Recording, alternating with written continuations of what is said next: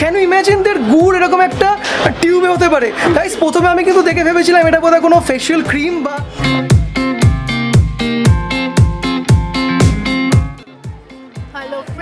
Welcome in our channel. আপনারা দেখছেন explorer বিশাল আর আমি আছি সঙ্গে মন, আর আমার সঙ্গে রয়েছে আমার বন্ধু বিশাল। Hi guys. আর আজকের ভিডিওটা কিন্তু প্রচণ্ড স্পেশাল, কারণ আজকে আমরা এক্সপ্লোর করতে চলে এসেছি এশিয়ার বিগেস্ট বুক ফেয়ার, মানে Kolkata book fair. Yes guys, Kolkata book fair আজকে আমরা এক্সপ্লোর করতে চলে এসেছি। আপনাদের সঙ্গে রয়েছে আমি তো বিশাল, আর আমার সঙ্গে রয়েছে মন। চলুন আজকে আমরা প্রচুর পাগলামো করব, আমরা প্রচুর বই দেখবো, কিনবো কি কিনবো না জানি না, বাট তোমাদেরকে দেখাবো, তোমাদের ইন্টারেস্টিং ফ্যাক্টসগুলো তোমাদেরকে বলবো, all about Kolkata book fair. So let's watch it.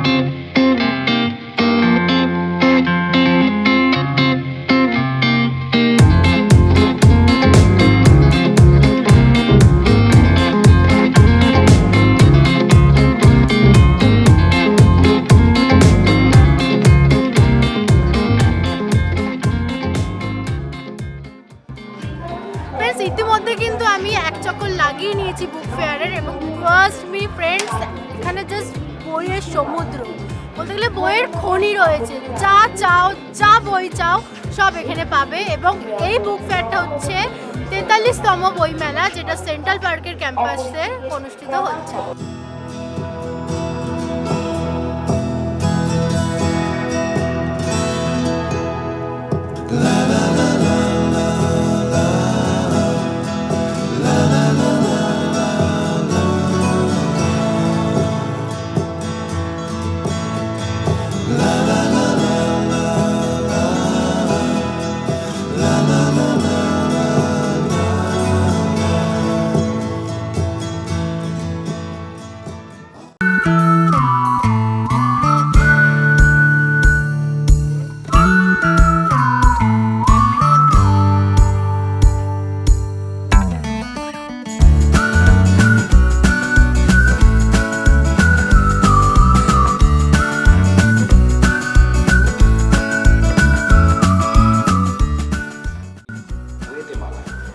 তোমরা তো জানোই যে এটা এশিয়ার সব থেকে বিগেস্ট বুক ফেয়ার, এবং তোমরা কি জানো যে এটা ওয়ার্ল্ডের 3 নম্বর 3য়তম book fair. O my goodness, আমি এক্ষুনি জানলাম, এখান থেকে ইনফরমেশন নিলাম এবং তোমাদের জানিয়ে দিলাম। ইয়েস মাই ফ্রেন্ডস, এটা কিন্তু ওয়ার্ল্ডের 3য় সবচাইতে বড় বই মেলা, আর in compare of population and participation, মানে জনসংখ্যার নিরিখে এটা বিশ্বের কিন্তু 1 নম্বর বুক ফেয়ার। মানে একজন কলকাতাবাসী হিসেবে এটা স্টানিং, এবং বলতে পারো আমাদের একটা গর্বের ব্যাপার, কি তাই তো মন? একদম। ইয়েস, আমরা কিন্তু এখন এক্সপ্লোর করে চলেছি, আর কি ভালো ভালো ইন্টারেস্টিং ভিডিওস ফুটেজ তোমাদের জন্য পাওয়া যায়, চলো তোমাদেরকে দেখিয়ে দেখাই।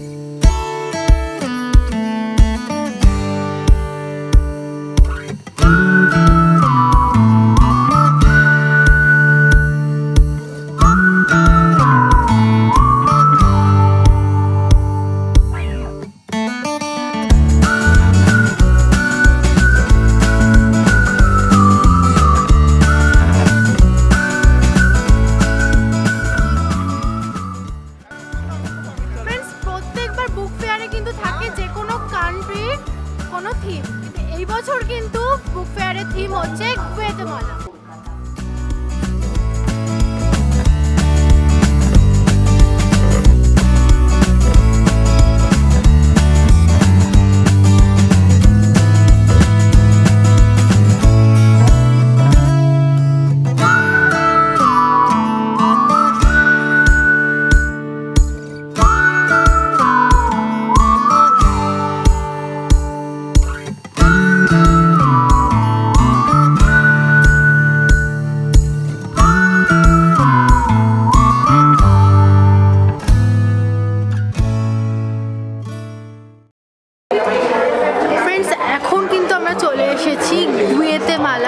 যেটা কলকাতা বুক ফেয়ারের থিম, সেখানকার স্টল, এবং তোমাদের দেখাই যে কত কত পাবলিশার্সের বই, মানে কলকাতা বুক ফেয়ারে যদি এসে থাকো তাহলে গুয়েতেমালা স্টল কিন্তু একদম মিস করলে চলবে না। আর ফ্রেন্ডস, গুয়েতেমালা স্টল তো মিস করা তো চলবেই না, তার সাথে কী করতে হবে, পছন্দের বই সিলেকশন করার জন্য আমাদের ব্লগটা কিন্তু ভালো করে দেখে নাও। ইনফরমেশনসগুলো কিন্তু টপ টু লাস্ট তোমাকে জানতেই অফকোর্স হবে, কি তাই তো মন? একদম, ইয়েস।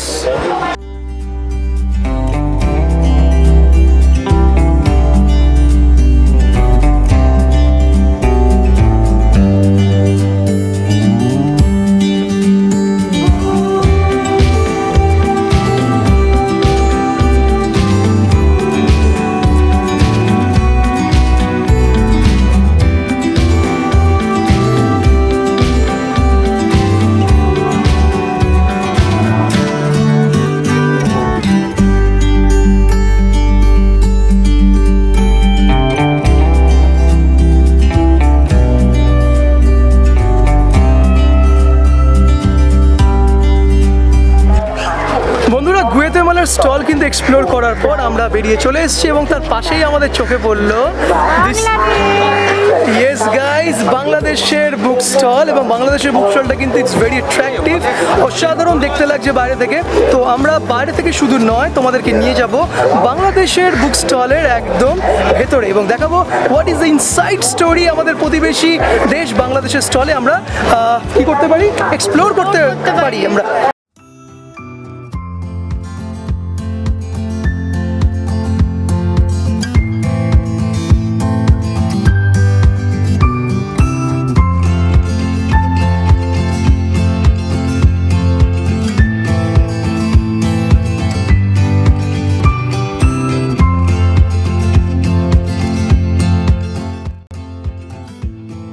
বন্ধুরা, এখন আমরা কিন্তু ঘুরছি পুরো বাংলাদেশ স্টলের ভেতরে এবং বাংলাদেশ স্টলের ভেতরে কিন্তু মন একেবারে হারিয়ে গেছে। একটা অসাধারণ স্নিগ্ধতা, অসাধারণ একটা বাঙালিয়ানা ফ্লেভার কিন্তু অফকোর্স এই বাংলাদেশ স্টলে।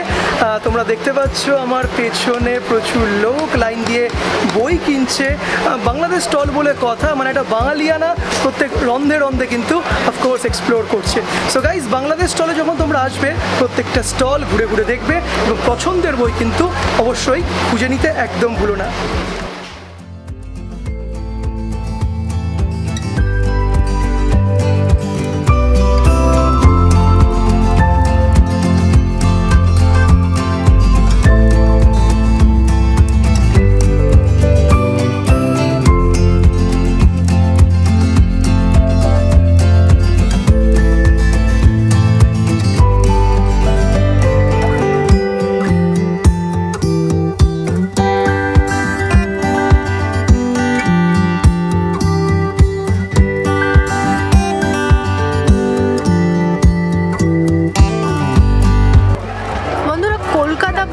এক্সপ্লোর করতে করতে মানে একটু ইতিহাস নিয়ে ঘাটাঘাটি করার ইচ্ছা হলো এবং ইতিহাস নিয়ে ঘাটাঘাটি করতে করতে জানতে পারলাম বন্ধুরা এই কলকাতা বুক ফেয়ার নাকি ফার্স্ট শুরু হয়েছিল 1976 সালে।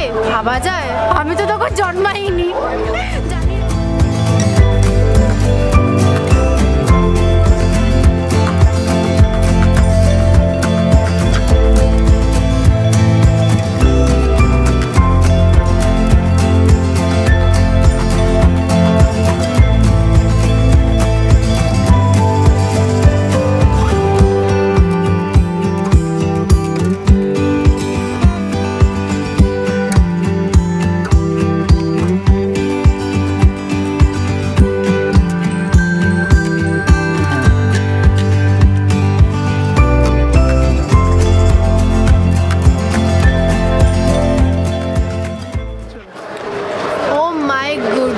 এই কলকাতা বুক ফেয়ারে রয়েছে 600-র ওপরে বুক স্টল এবং 200-র ওপরে লিটল ম্যাগাজিন স্টল।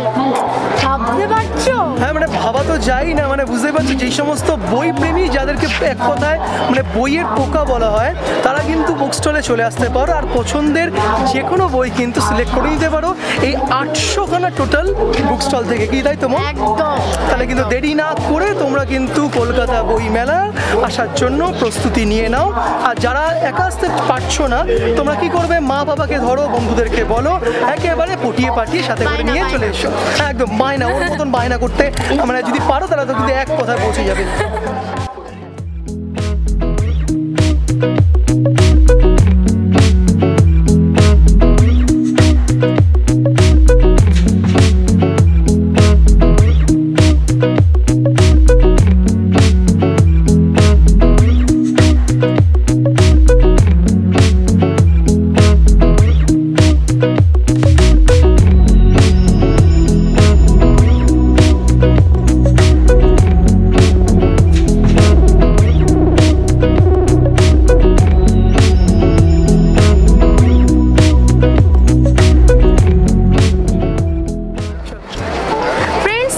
কলকাতা বুক ফেয়ারে কিন্তু শুধুমাত্র ইন্ডিয়ার পাবলিশার্স বা লেখকরা কিন্তু পার্টিসিপেট করছে না, এছাড়া কিন্তু অনেক অনেক আন্তর্জাতিক লেখকরা পার্টিসিপেট করছে, যেমন Russia, Spain, Scotland, England, Australia and Argentina, এতগুলো দেশের লেখকরা কিন্তু এখানে পার্টিসিপেট করছে।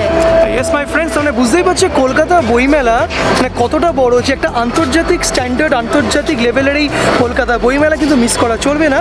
এবং মানে যারা এই বিভিন্ন বিদেশ থেকে, মানে অস্ট্রেলিয়া থেকে, রাশিয়া থেকে, ইংল্যান্ড থেকে যে সমস্ত অথররা আসছে আমাদের এই কলকাতা বইমেলাতে তাদের মূল্যবান লেকচার দিতে, তাদের লেকচারগুলো কিন্তু একদম কলকাতা বইমেলাতে এসে শুনতেই হবে, একদম মিস করা কিন্তু একদম চলবে না।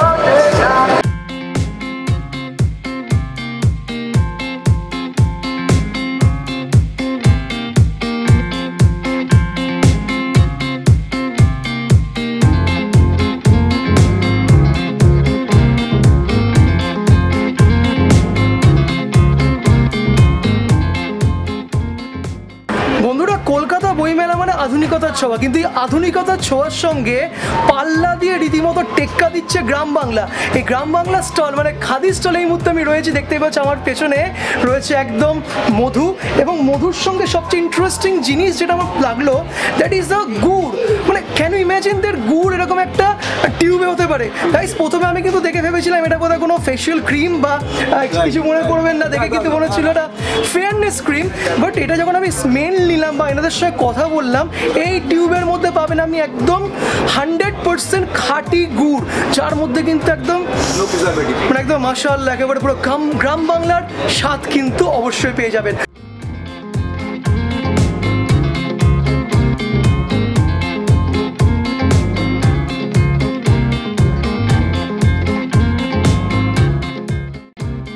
সময়ের সাথে সাথে সব কিছু বদলাচ্ছে, আমাদের কিন্তু খাওয়ার প্লেট বিয়েবাড়ি বা অন্নপ্রাশন বা শ্রাদ্ধ বাড়িতে কিন্তু মানে অন্যরকম জিনিসপত্র চলে এসছে, মানে কাঁচের প্লেট বেশি ইউজ হয়, কিন্তু এখনও গ্রাম বাংলায় শালপাতার ইউজ হয় বন্ধুরা।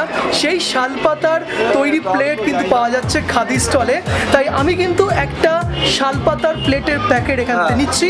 আর তোমরা যারা খাদি স্টলে আসবে প্লিজ প্লিজ প্লিজ নিয়ে যাও, কিন্তু আমাদের এই ছোটো ছোটো ইনিশিয়েটিভ কিন্তু গ্রাম বাংলার এই কুটির শিল্পগুলোকে আরও বেশি এনরিচ করবে।